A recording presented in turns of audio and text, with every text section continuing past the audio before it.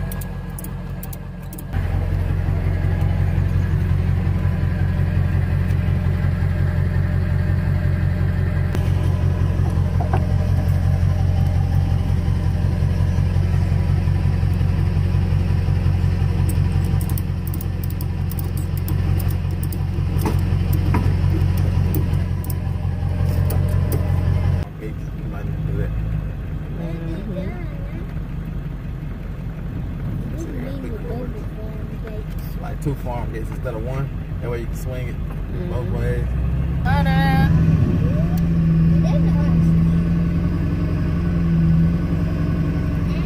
I started weaning her already. Okay. Yeah, they say 3-4 months start weaning them, getting them on calf starter, and then calf grower. Y'all gonna put me on YouTube, are you? Yeah. We might. All right. You all right with it? Yeah, that's fine.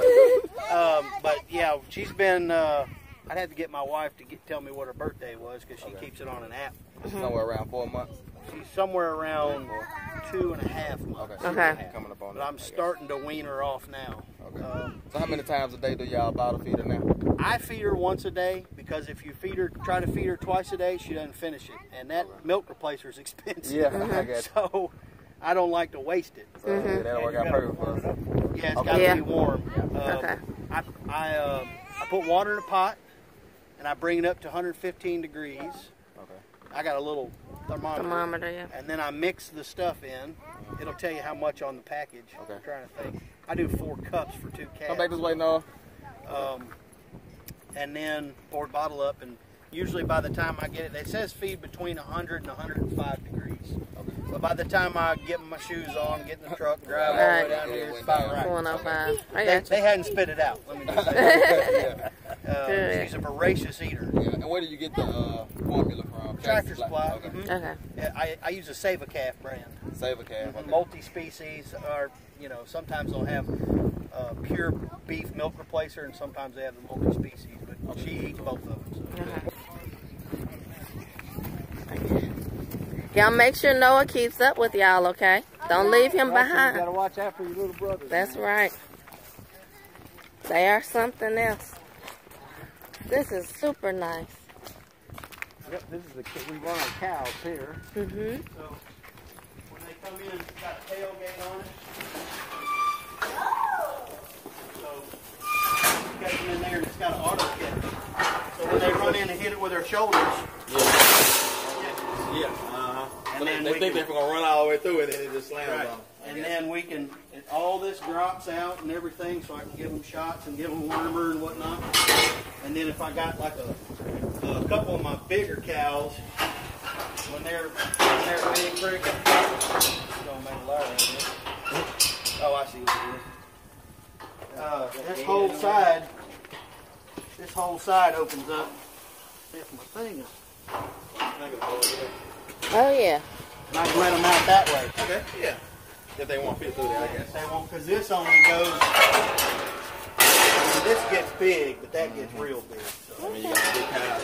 Yeah, we got some pretty big ones. That's good. And you say there's Holstein? Brangus, okay. So where do they top off as far as weight? What are y'all range? The weight range? Yeah, for the cows. Cows run around 1,200, 1,400 pounds.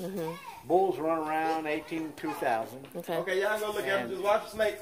I don't know if snakes out yet. Calves will run 600, 700 pounds. Right. I kind of watch the market. So sometimes the 400 or 500 pounders sell a little better. Sometimes 600, 700 pounders sell a little better. Okay. So whenever the market, You get it you got to really watch it because it You gotta watch changes. it every day. In fact, we have apps on our phone Yeah. that gives us the update. Oh, yeah. on Y'all professor. Try. Got the apps in there. I love it. So do y'all like sell to customers, or do you sell, like take them to some type of market? How do y'all do? Right now I'm taking them to a guy down in Brookhaven. Okay. Beef contract. I got you. But I'm looking to get into doing beef shares, like market shares. Like, you know, you buy half and maybe my Right. neighbor buys the other half. Right. That's my interest.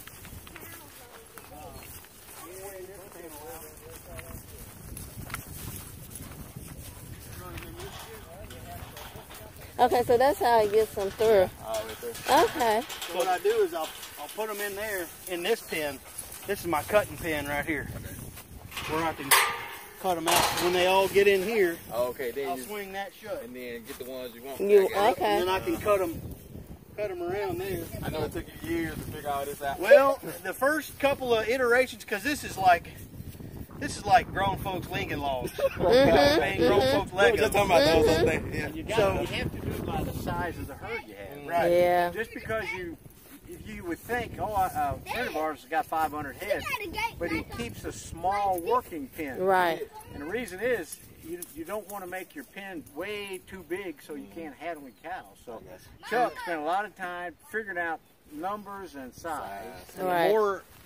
the more they run around, the more you lose at the market. Because Mm, all that's yeah. weight, Yeah. you know, and they'll work that weight off. You want them lazy. You want them, Yeah. when we work them in here, nothing's running. I mean, sometimes they'll run coming in here, but by the time I got them in here, They're just I sitting. get them calmed down, Where are the boys? and then I work, ones and twos at a time. Come on, I'll show you the system. It looks like a mess, but it kind of, once you see it work, it makes sense. Yeah, as long as it works. Oh, it works like a charm. These are called bud boxes right here. Yeah, these are. This was developed by a Texas cowboy, Bud Williams, I think was his name. Oh, okay. And these are my So it's a sorting bud pins. box. Yeah, Bud box. I gotcha. So I send them down there where Dad's at, and they'll hit that sheeted gate. Okay. And cows always want to turn around and go back to where they came from. Okay. So what I'll do is I'll open one of these sorting pins, like if I got heifers and steers to sort out. And there his dad. And now he won't go by here. Yeah. They won't come by you, but they'll run in there. So you just have somebody there kind of standing there Somebody holding. here- Usually my little girl does this. She's Oh, yeah. 18, but she's built like you are, tiny. Right. And so she just stands here and runs the sorting pins. And then the same thing, I kind of modified his design a little bit. Hey, fellas, y'all play with this all you want, but just don't smash your fingers, That's okay? what I'm trying to tell them. You can play with anything I got, just don't Did smash you your weld fingers. these on? Or These something like came that? with it. Okay. Okay. Because I love those things. Mm-hmm. That's our favorite type of lock. Yeah. Hold this up. Mm-hmm. We got this to watch our iPhone. We do. So this is what I call the double bud box. It's kind of my design, but I'll let them in here and shut this. And that sheeted panel gives them only one option. Yeah, to go. They can either go down the chute or they got to come back at me. Yeah. Oh, yeah. And they don't want to come back at me. Except for the bull. Sometimes he comes back. Look, even the dog was like, oh, okay, yeah. This is how we go. Yeah. And then I just run them right back out that way. And if I need to rework something, I can get them in this gate here. So you know those little, because that section that we're fencing off on our farm, I want to divide that into 3 paddocks. Right? Like, how many cows do you think? Okay, so cause we want to kind of go with like a smaller, like the Dexters. You ever heard of the Dexters? Yeah. Like if I had Dexter cows and I was rotating through them 3 little paddocks, how many you think? Like 2, 3, maybe 1? Probably, you said that's about 5 acres over there, and that side's probably, what, about 2 or 3? Mm-hmm. Maybe 3. Yeah. So, most places how in the many country, How many head you gonna run? I'm not sure. That's what we're asking. Yeah, most What places, can we support? most places in the country say 1 cow per acre. Okay. That's from Yeah. Mississippi. Okay. For Mississippi. Now, we get away with a little more here because our grass is so thick. Yeah. You guys got about the same grass. It's going to be one of those things you're going to have to play with. I'd start with maybe 3 or 4, and if it looks like they're eating too much, sell one out. You know what I mean? And if they're not eating it fast enough, maybe add another. This is such a flexible activity. I got it. If you mess up, you just fix it next year. That's it. This is a long term. There are no perfect ranchers. No. You boys want to ride over? You boys want to ride over with me? He does. Jump in here. Wanna go for a ride? Pepper came. Get in. You got a friend over here looking for you. Oh, yeah. Be sweet, Roscoe. Be sweet, Roscoe. Come here, Roscoe. He's like, I don't want no problem. Come on, boys. I'll ride you boys over there. So we just follow y'all. We'll put the seats up. Oh, you want Okay. the seat there? Oh, that's one of the ones that has all. Oh, you're fancy. Ooh, that's fancy. It don't take much to impress us. Dirty in here. Oh, listen, that's completely fine. They're in their little work clothes. This is a work gig. Listen, they're work boys. They're used to it. So do I need to follow y'all with the cage? Okay, I'll follow y'all. Yeah, I understand. I'm trying to put the seatbelt on. Oh, I Okay. won't drive fast. If you can get it, then that's fine. Where's the seat? No. You ready, Noah? No. You ready? No. Nope. Yep. He's saying yep. Oh, you said yep. Listen, my kids would rather do this than go to an amusement park or play video games. They love this type of stuff. That's Duncan Creek right there. Duncan Creek. I love it.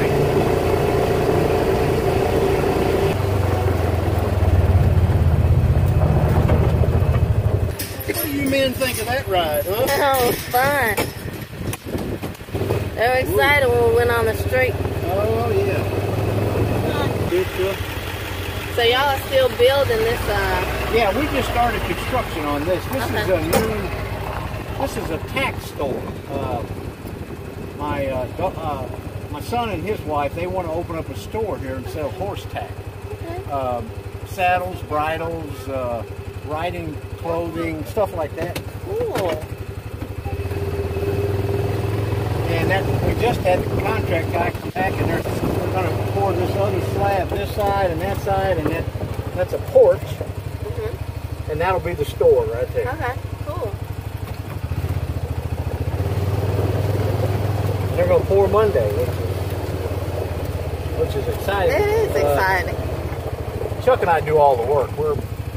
We have construction experience, but we started building the back wall. You see it back there, that steel stud wall back Yes, there? I see. Is that a house? No, it's a And store. so you just have the companies come in and pour your concrete and things like that. Okay.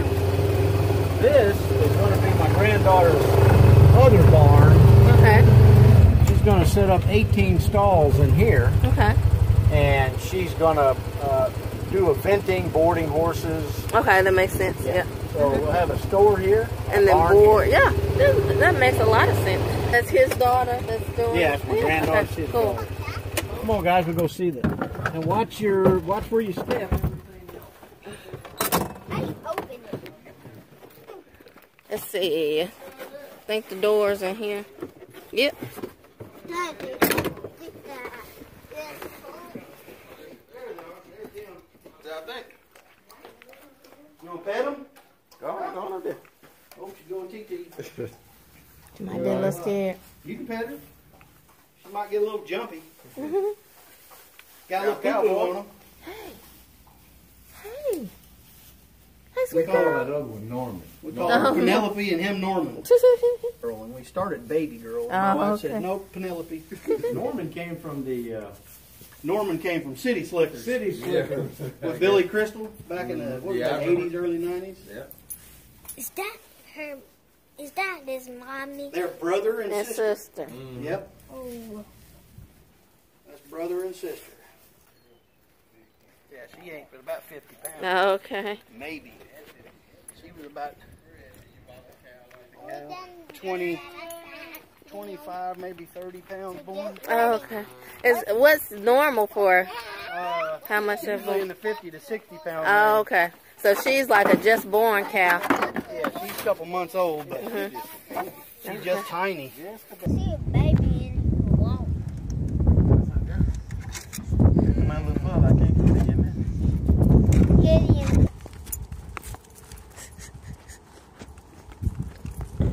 Alright, so we're just getting our new cow settled. We're so excited, and it's an amazing story of how we even got this cow, because the Lord had led Tim to give away a covert. We were going to sell the covert. We put out an ad. We're trying to get money for our fencing and to do some other things on the farm. And, you know, the Lord just put it on his heart to give it, because it's I.A.G. It's all about God. It's not about money. And so we just trust the Lord when he tells us to do something, to do it. And so he called me. He was like, you know, I really feel led to get this covert away. I was like, awesome, great, go for it, do it. And he gave it away, and they started talking about cows. And lo and behold, they had a bottle-fed cow that they were happy to give a new home. And that's how we ended up with this sweet little baby cow here. And we never thought we would have cows this soon, like ever. But it's so amazing, because when you're obedient and when you follow the Lord and do what he's calling you to do, like, he blesses you far beyond your imagination or your expectation. So that's how we ended up with this sweet little baby cow over there. And we have the tractor that can lift the round bale, so we're prepared for her, because it was a lot sooner than we expected. But it's all about God, and so when we follow him, things happen. He makes things happen. You don't have to struggle and strive. You're obedient, and he makes the things happen that need to happen to get you to where you need to be.